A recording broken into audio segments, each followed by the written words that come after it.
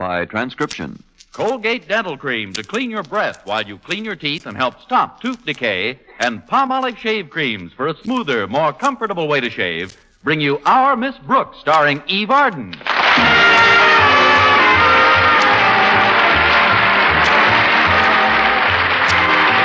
once again for another comedy episode of Our Miss Brooks, under the direction of Al Lewis. Well, many of the traditional basketball rivalries were settled during the past week. And Madison High School, where our Miss Brooks teaches English, was no exception. Their big game with Clay City High was scheduled for Friday night. And last Wednesday morning, while driving her to school, Walter Denton, the team's manager, tried to sell Miss Brooks a ticket.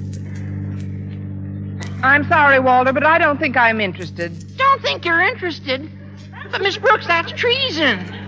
How much are the seats? $1 apiece. If this be treason, make the most of it. Look, Walter, I don't want you to think that I'm lacking in school spirit. The reason I haven't attended more games this season is because of embarrassment. Our team was just awful. 16 straight defeats, isn't it? This year, altogether, it's 39. But the important game is Friday night with Clay City. I know. I saw the Clay City game last year. I'll never forget how miserable I felt when I left that gym. The score was Clay City 92, Madison 6. You shouldn't have left. They really clobbered us in the second half. Well, I hope we make a better showing this year, if only to keep our beloved principal's blood pressure from reaching a new high. Well, I don't like to be prematurely optimistic, Miss Brooks, but I met a fellow on our campus yesterday who may make a big difference in the outcome of Friday night's game. You mean through him we have a chance of winning? Definitely. I'm surprised at you, Walter. You should have turned him in to the district attorney immediately. No, you don't understand. Now, this is a kid who went to Clay City High until his folks moved into our district last week. And now he's going to transfer to Madison. And, Miss Brooks, the minute he told me his name, I knew he'd be a cinch to make our basketball team. Guess who it was? Lionel Barrymore. I'm serious, Miss Brooks. Now, this guy happens to be the greatest scholastic basketball player in this area. And what a build on him. He must be 6'4". Who is this super kid, Walter? Well, his name is Tex Barton.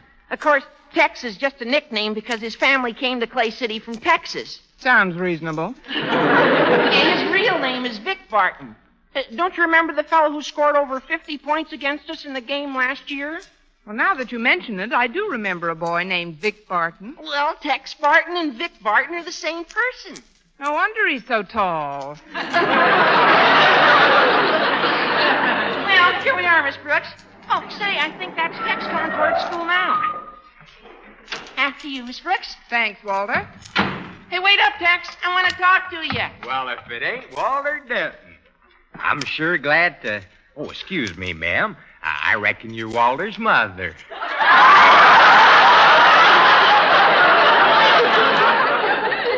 Have another reckon on me. This is Miss Brooks, Tex. She teaches English here. English? Yes, it's the language spoken just north of Texas. Well, I've got to be getting in now. Nice to have met you, Tex. Most people feel that way. Well, we really didn't meet hardly. Would you mind if I joined you after school and we chinned for a spell? Well, I'm afraid I'll have to take my chin home after school. I've got to help Mrs. Davis fix dinner tonight. Now, that's awful decent of you, ma'am. I'll be happy to have dinner with you. Huh? You see, my folks will be out visiting tonight. After I spend what I got on me for lunch, I won't be able to afford no dinner unless I gets me an invite. Mm-hmm. And, of course, down home, we don't think twice about sharing a grub with a stranger. Yes, sir, there's nothing like splitting your chow to help you get acquainted. Well, get a pencil. I'll tell you how to get to my chuck wagon. That won't be necessary, Miss Brooks. I'll bring Tex over myself at 6 o'clock sharp. And ma'am thanks a heap for the invite. You're welcome. welcome, Hoppy. Miss Brooks, suppose you take Tex into Mr. Conklin's office. You can help him get registered real quick. And speed is of the essence, as you know. Yes, I do. All right, Walter, you park your car, and I'll take Tex in with me. That's mighty obliging of you, ma'am. Do you think the principal will be willing to swear me in this morning? Well, it's all according to his mood, Tex. I can promise you one thing, though. When we get to his office, you'll either be sworn in or at.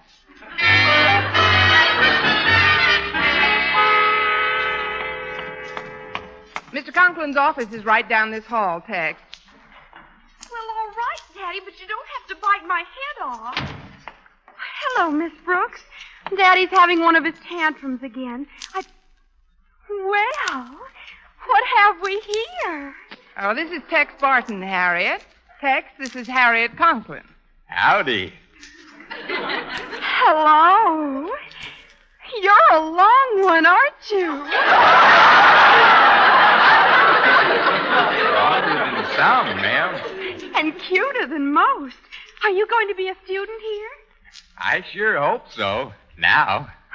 Say, you're really something. I try to be. And if I ain't too bold, miss, I wouldn't exactly call you a little old lump of sugar, but I wouldn't want to leave you too close to my little old Pinto either.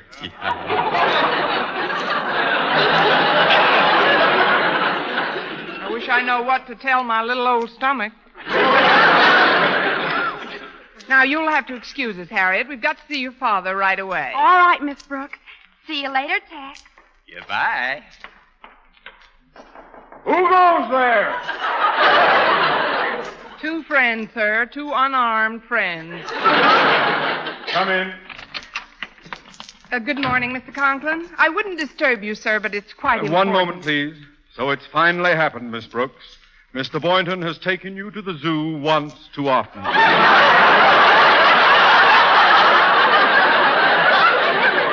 The zoo? Don't look now, but one of the giraffes has followed you to school.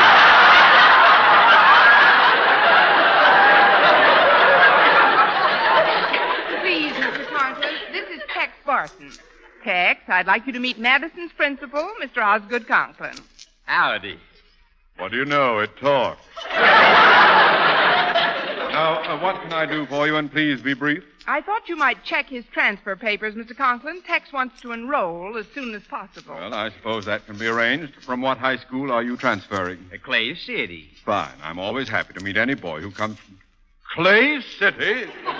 Yes, sir. Our principal, Mr. Brill, told me a lot about you, Mr. Conklin. But I'm glad to meet you anyhow.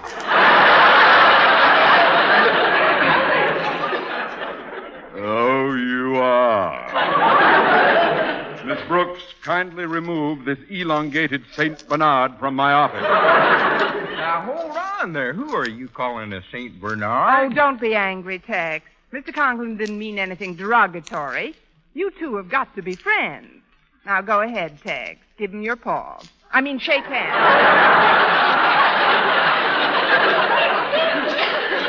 Step aside, ma'am.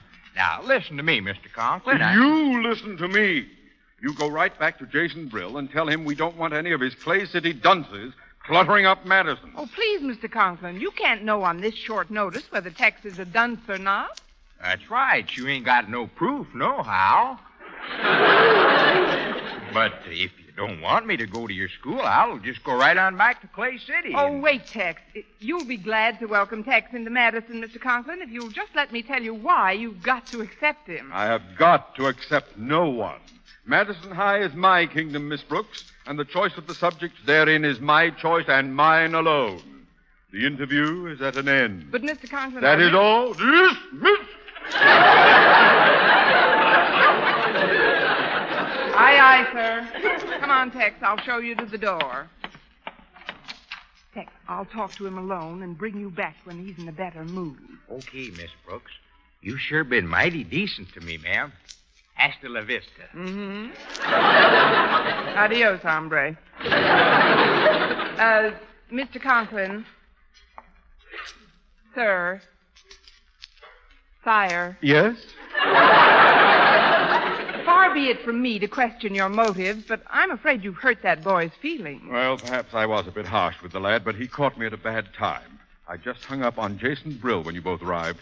That malevolent old devil phoned just to taunt me about the basketball game Friday night. He got me so upset I bet him a new hat on the outcome of the game before I remembered the results of last year's contest. That was disastrous, wasn't it? They clobbered us. I dug up the newspaper account of the game from my file. I've got it right here. Now, look at this headline. Clay City ekes out victory over Madison 124-7. That must have been quite a second half. There's an interesting subhead, too. It says, wild-eyed spectator leaps on court and bites basketball. Ushers eject Osgood Conklin. That story is a bald-faced lie. I know it is, Mr. Conklin. I was there. You bit the referee. I merely broke his whistle.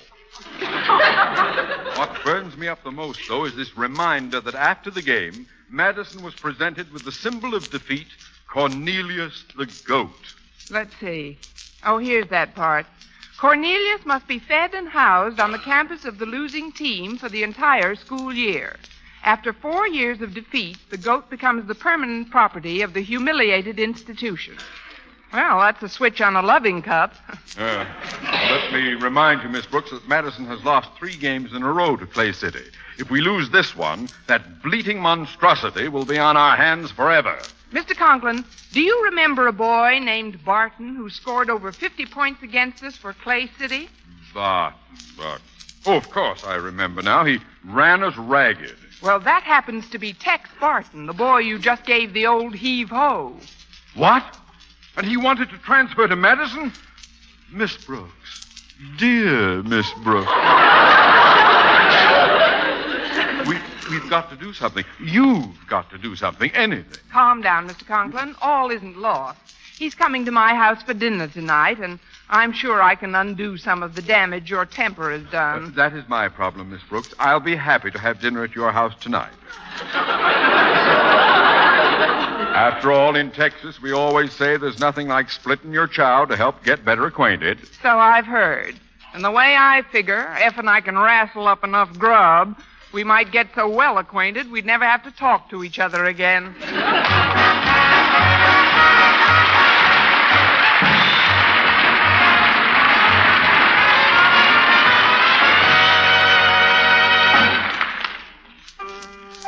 Brush your teeth with Colgate.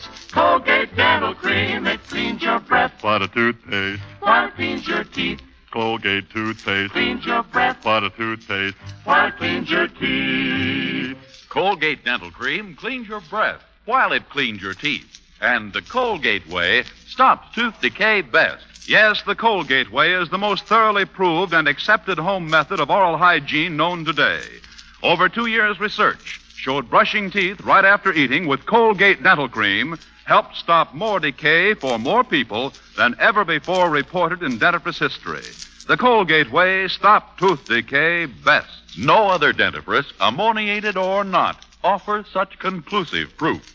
And you should know that Colgate's, while not mentioned by name, was the only toothpaste used in the research on tooth decay recently reported in Reader's Digest. So always follow the Colgate way to clean your breath while you clean your teeth and stop tooth decay best. Brush your teeth with Colgate. Colgate Dental Cream. It cleans your breath. What a toothpaste. While it cleans your teeth. And the Colgate way stops tooth decay best.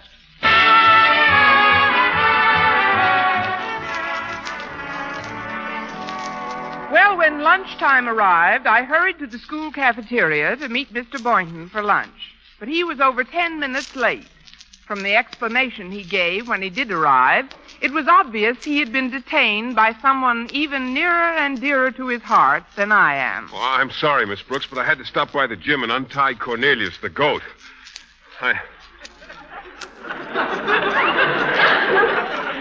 I'm the only person at school who pays any attention to the poor beast. I know. Pull up a window and sit down. Thank you.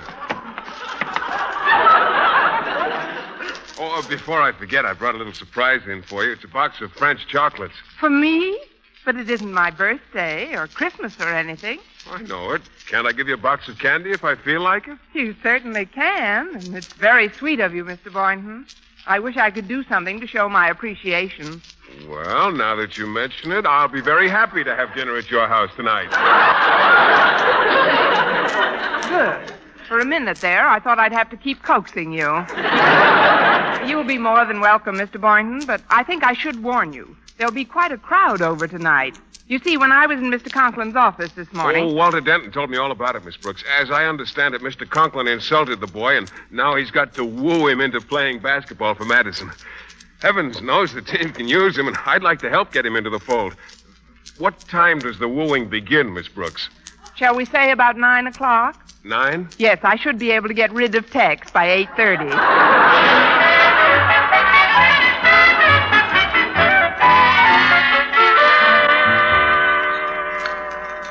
Dinner's almost ready, Connie. You've been a big help, dear. But I didn't do anything, Mrs. Davis. I know, but you stayed out of my way all afternoon. Now you better get back into the living room and join Tex. Oh, he's all right, Mrs. Davis. I gave him last Sunday's funnies to read and a box of French chocolates to nibble on. You know, you wouldn't think to look at that kid that he's Vic Barton, the famous Clay City basketball star. He'd have to be something like that. But why is Mr. Conklin so anxious to get him to enroll at Madison? Oh, it's a long story, Mrs. Davis. I'll give you a rundown after dinner. Oh, pardon me, ladies, but I got a little lonesome in the living room. The looflurpas are all gone, Miss Brooks. The looflurpas? Those French candies you gave me to nibble on. I'll set the box on the sink. Is there something I can do to help get chow ready, Miss Davis? Yes, there is, Tex. You can get the silverware out if you will. Oh, that's the front door. I'll answer it. Just make yourself at home, Tex. I will. Well, Tex, Miss Brooks has told me what a basketball star you were at Clay City. I wonder what made her say that. I'm Vic Barton, Miss Davis. Miss Brooks must have me mixed up with my brother Vince. Oh? Shucks, I never played no varsity basketball at Clay City. Oh, Tex, will you come in here, please? We've got company. Right away, ma'am. I'll be back to help you in a minute, Miss Davis. It's all right, Tex. Take your time. Look who's here, Tex. It's Mr. Conklin. Well, slip us 5, Pod. What's the matter with him? Well, Mr. Conklin wants you to know that he was just teasing this morning when he threw you out of his office. Why, of course, my boy. I do that to all new pupils. It's sort of an initiation. Now, although we don't place too much emphasis on athletics at Madison, I just knew you'd want a star in some sport or other, so I brought you this all-wool sweater, and I had your varsity letters sewn on it in advance. You see, a big M. At Clay City, we always spelled varsity with a V. But if you was only funning this morning and you really want me to join up, I guess I can think it over a spell longer. Please do, my boy. I got to get back to the kitchen now. Miss Davis wants me to get out the silverware. Silverware? And risk cutting those beautiful basket-shooting hands on a sharp knife? I should say not. I'll get the silverware myself. Be right there. Well, come in, Mr. Boynton. Oh, thanks, Miss Brooks. I'm sorry I'm late. Oh, this must be Tex. Howdy. This is Mr. Boynton, Tex. Howdy. I brought this little gift for you. It's sort of a welcome to Madison present. Gosh, what is it, Mr. Boynton? It's a knee pad, a brand new one. Those are the best kind. I'm sure grateful, Mr. Boynton. I'd offer you one of the French chocolates Miss Brooks gave me, but I'm afraid they're plumb gone. French chocolates? But, Miss Brooks, that's the same candy I gave... Oh, we're doing a big business tonight. Come on in. It's open. Hiya, folks. Here you are, Tex, old boy. Here's a little present for you. For me? Yeah, I noticed you ride a bicycle, so I bought you this master padlock to put on it when you leave it in front of school. You mean somebody might steal it? Please, Tex, that's one thing about Madison High. There's never been a master padlock stolen. I don't get it. Why is everybody being so all-fired nice to me? First, Mr. Conklin gives me a sweater, then Mr. Boynton brings me a knee pad. You give me this lock, and, of course, Miss Brooks gave me a whole box of Looflerpa chocolates. What? But that's the same candy I gave Mr. Boynton last night. Walter! We'd better send the box to J. Edgar Hoover. Must be enough fingerprints on it to keep him busy for months. Tex, would you please put a new light bulb in the kitchen ceiling for me? We don't have a step ladder. I'll be right with you, Miss Davis. Excuse me, folks. I'll be back before you can say Sam Houston. You can say Dick Dallas, too. I've got to talk to Walter. So, you gave this candy to Mr. Boynton, Walter. Would you mind telling me what prompted that unusual action? It's a lie. The fact that Mr. Boynton gave us a biology test this morning, which if I didn't pass would make me ineligible to manage the basketball team Friday night, has nothing to do with it. Walter, I'm surprised at you. Why, that's nothing short of bribery. And I suppose I'll have to reimburse you for the chocolates you indirectly donated. Oh, that won't be necessary, Miss Brooks. I got them for nothing from Mr. Conklin. Only he doesn't know it. What do you mean? Well, I helped Harriet burn some rubbish yesterday, so she told me to help myself to some candy on the way out of her house. Well, I didn't see the jelly bean she meant for me to take, so I just latched onto the box of French chocolates. It wasn't until today that Harriet told me that old Marvel had bought the chocolates for a special occasion. Gee, if he finds out I swiped him, he'll drub me till I'm simple. Oh, that's absurd, Walter. Mr. Conklin wouldn't lay a hand on you. It's not his hand I'm worried about. When he gets through drop kicking the seat of my pants, they'll look like the lobby of Grauman's Chinese. Well, take it easy, Raffles. Nobody's going to put the finger on you around here. Well, everything's working out just splendidly, Miss Brooks. Oh, hello, Mr. Boynton. Good evening, Good Mr. evening, Conklin. sir. I have the honor to inform you all of the fact that, thanks to my warm and endearing personality, Tex Barton has consented to enroll at Madison High immediately. Oh, that's wonderful, Oh, Mr. Conklin. congratulations, sir. You're a little Marblehead. I mean, that's great, Mr. Conklin, just great. This calls for a celebration. Now, you men stay right here. I'll go out and get the dishes to the dinner table. I thought I'd better get the dishes, Mrs. Davis. All right, dear. I just checked what we'll need on the kitchen table. Did Mr. Conklin tell you the thrilling news about Tex here? Yes, he did.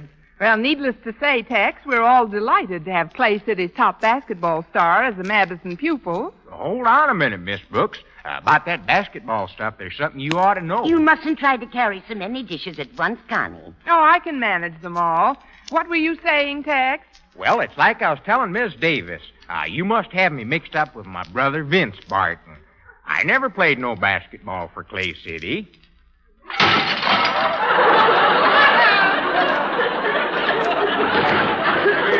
We heard it crash. What happened? Hey, what is it, Miss Brooks? Nothing. I merely dropped a few dishes. Oh, let us help you pick them up. Here, I'll take the plates. I'll take the soup bowls. And I'll take the cups and saucers. You've got to be more careful, Miss Brooks. Here, you can hold this large platter. Thank you. Shucks, I don't know what made Miss Brooks get so skittish all of a sudden. Oh, just forget it, boy. Forget it. I don't understand. All I said to her was that she had me mixed up with my brother Vince and that I never played no basketball for Clay City.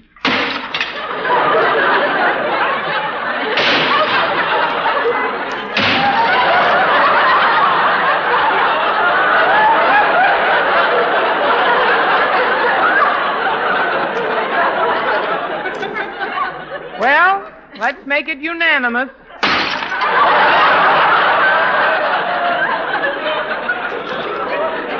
Of course, there's one point I think I ought to clear up. I said I never played no basketball for Clay City, but I didn't say I never played no basketball. It's just that this being my freshman year, I wasn't able to straighten out my credits till a couple of weeks ago. Nevertheless, the fact remains. I don't like to brag, but after I worked out with the team for a few days, why, all the coaches agreed my brother Vince was almost as good as I am. Nevertheless, the fact remains.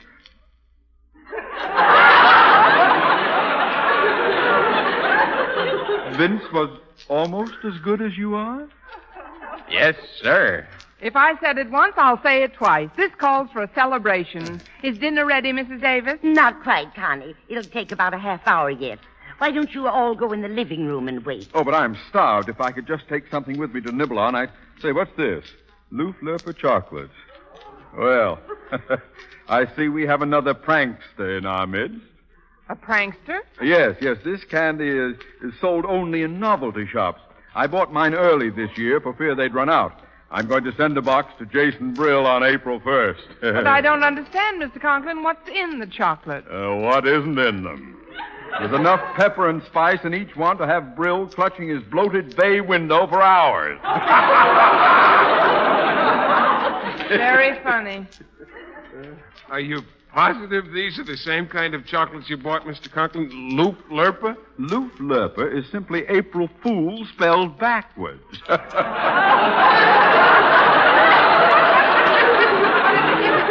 Fool candy, it would taste funny, wouldn't it? Well, that's the beauty of this particular brand. It's got a sweet coating that disguises the pepper. It takes about an hour to work, but once it catches on, oh, brother. Oh, brother. Tex, speak to me. Why are you turning that color? I'm a-getting out of here. Getting out? But why? What's wrong, boy? I'm a-going back to Clay City. Yeah, but Tex, you... At least nobody never tried to poison me down there. I'm beginning to feel like an emotional yo-yo.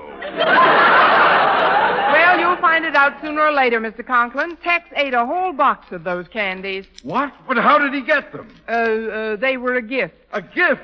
But he's liable to be laid up for a week. And if he doesn't play Friday night, we're certain to get possession of that reeking goat, Cornelius!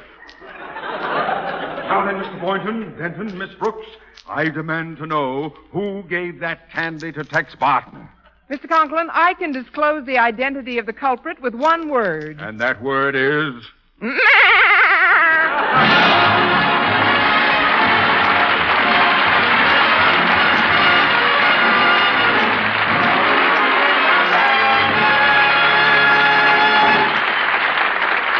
Eve Arden as our Miss Brooks returns in just a moment. But first, you get smoother, more comfortable shaves by shaving the Palmolive brushless way. Yes, smoother, more comfortable shaves the Palmolive brushless way. Hey, that's a fact, men. You can get smoother, yes, more comfortable shaves the Palmolive brushless shaving cream way. Just rub velvet smooth Palmolive brushless into your beard. Whiskers actually protects your skin by providing a soft film that floats your razor's cutting edge. Remember, over 1,200 men tested the Palmolive brushless shaving cream way following directions on the package. And no matter how they shaved before, 3 out of 4 reported beards easier to cut, less razor pull, smoother, more comfortable, yes, more comfortable shaves. So, men, try the Palmolive brushless way yourself. Even in cold or hard water, you get a close, clean shave. And a smoother, more comfortable, yes, a more comfortable shave. You get smoother, more comfortable shaves the Palmolive brushless way. Next time you shave, try the Palmolive brushless shaving cream way.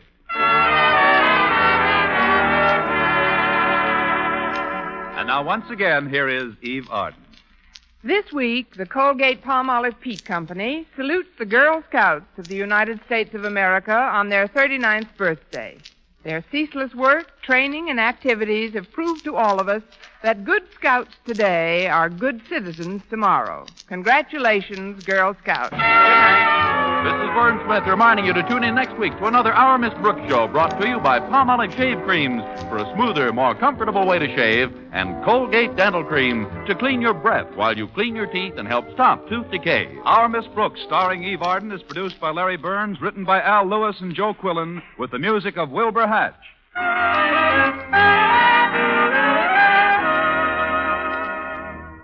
Listen to this. With Marvelous Vel, V-E-L, you can save 90% of dishwashing work.